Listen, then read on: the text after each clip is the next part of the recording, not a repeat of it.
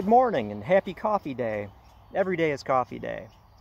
This video really is in relation to two of my viewers, sources of information, and learning on both sides. I'm learning from both of you.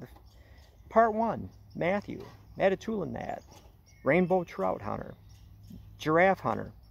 I asked him if I had permission to use a photo he sent. He's holding his bow and he's in proximity to an unusual creature. Hopefully he will say yes.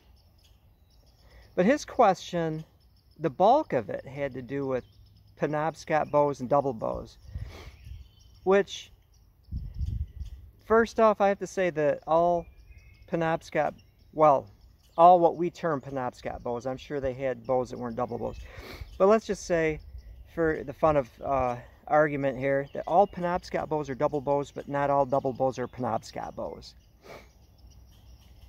Matt was wondering whether or not Penobscot bows are double bows, which can be two different things. Now we know. Were used in areas where they didn't have good bow woods. Well, Penobscot bows, or Penobscot, Maine, they had good bow wood. They did.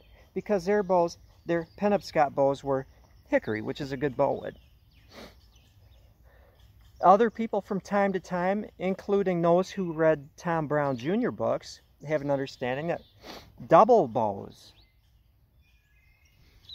are good for green wood. You can make a green wood, you know, it's not cured, not dried, just make your bow, your double bow, and off you go. Because there's an interesting little thing that happens, that those double bows act like cable bows. You're raising the neutral plane possibly to above the surface of the main bow, to where the main bow is just basically operating in compression, not taking any set really. Maybe it's getting shorter like us old guys, and the back bow is under tension, and maybe it does get deformed. I personally don't see how a greenwood bow will stretch any more than, you know, a dried piece of wood. But you've created this greenwood bow that's not really going to see detrimental effects because it's green, because bow one, compression, bow two, tension, like a cable bow. And so they do operate like cable bows. So why indeed did the Penobscots make double bows, even though they had hickory? I don't know. I honestly don't know. Some have theorized, well, it's a good way to have a single bow unit that has a variable draw weight, which I can agree with. You know, you could unhook the back bow and have a light bow. You could really torque the cable down that connects the two bows, and have a heavy bow. And so you've got two bows in one. Maybe, maybe not. I don't know. There are some that say the museum specimens of Penobscot bows, they were not old. They were invented in about 1900. Maybe for, who knows, the World Trade, or the World Trade Fair, whatever the thing was. Maybe it was a demonstration bow. Who knows? Maybe they use those historically. Depends on who you ask. What is the benefit, the true benefit of having a double bow as a Penobscot bow? Now we're going Penobscot. Well, if you look at them, they're made out of hickory, so they don't need to be double bows. But an unusual feature of them is, unlike so many native bows made out of whitewoods, the belly of their main bow is rounded. I mean, it's just round like a dowel, and it's flattened off at the top. So then it mates with the back bow, which is flat on the bottom and rounded on the top, which is kind of counterintuitive to what's good, but the units apparently work because of the double bow action. Although they were more complex, were they easier to make because you had a rounded belly? I don't know. I have no good answer to why Penobscot bows exist. Some will say, well, you can change the force draw curve. Let's not get too out there. That just means in a standard bow, the farther you pull it back, the heavier the draw weight. And it's not linear. Usually it's, now I pull it back an inch, it's going to increase 1 pound. I pull it back another inch, it's going to increase 1.3 pounds. Pull it back another inch, it's going to increase 2 pounds. I'm going to pull it back another inch, it's going to increase 3.5 pounds. It's a curve, force draw curve.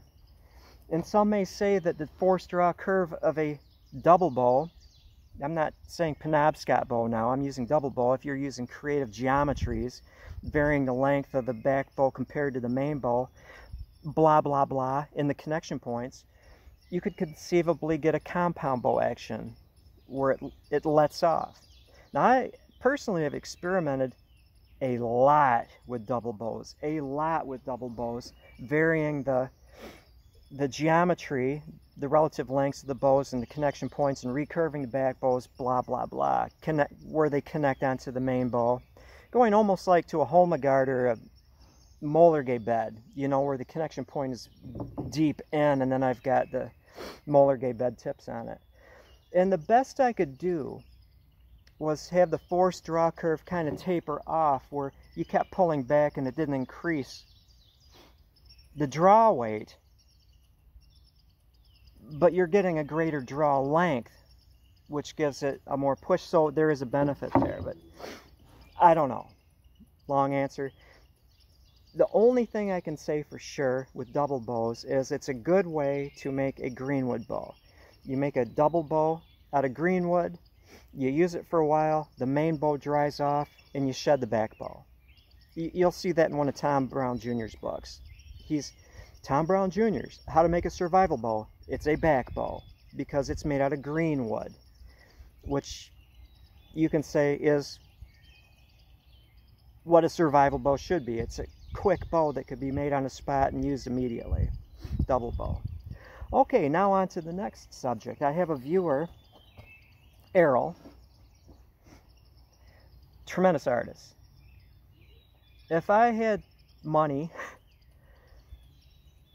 I wouldn't necessarily buy paintings with it, but I would buy one of Errol's paintings. They're beautiful. He's an awesome portrait artist. He does great scenes of horses and teepees and the life of the Northern Plains, because that's him, Assiniboine. He sent me some pictures, and I apologize, you know, if I'm calling you out. I really don't know you well enough to know if you want to be, you know, promoted amongst my 5 viewers. A little more than that, but not into the millions. So I'm hoping it's okay. But he sent me a picture, a grouping of pictures taken at a museum in Helena, Montana, of a bow.